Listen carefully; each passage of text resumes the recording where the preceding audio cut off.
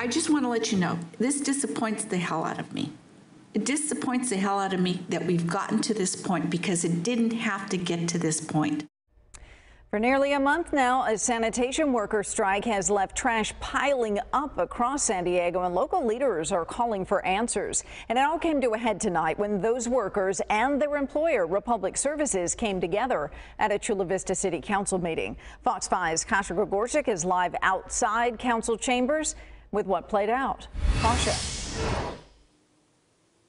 Well, Kathleen, Republic Services and the labor union have gone back and forth 15 times now, and still a deal has not been reached. Tonight, council members were highly critical of this company, very clearly siding with the workers on this issue. You're dickering with them at the table over these pennies on the dollar, and how does that concern the city? Your obligations under the contract are not being fulfilled. It disappoints the hell out of me that we've gotten to this point because it didn't have to get to this point. Strong words from Chula Vista City Council members for representatives from Republic Services who have not been able to strike an agreement with sanitation workers since last month.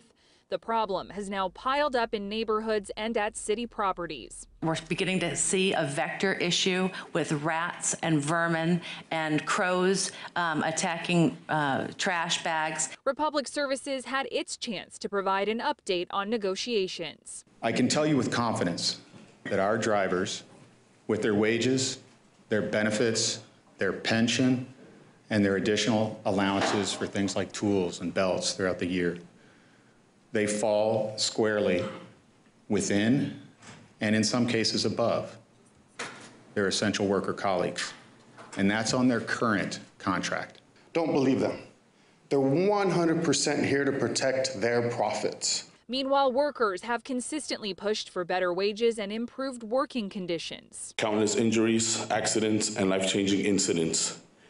And it doesn't help that some of the equipment we are forced to use on a daily basis is unsafe. Never in my working life has a company made me feel so disrespected, humiliated, and dehumanized like Republic Services has. The last offer from Republic Services on January 5th was voted down by only an 11% margin. However, the fallout continues until a deal is reached. It has to end, and it has to end now.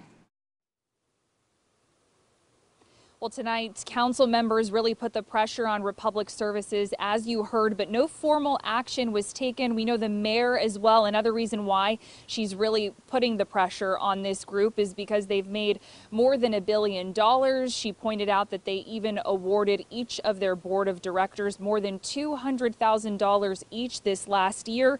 We do know that the city council went into a closed session after tonight's meeting. They're going to discuss legal options regarding their own contract with Republic Services.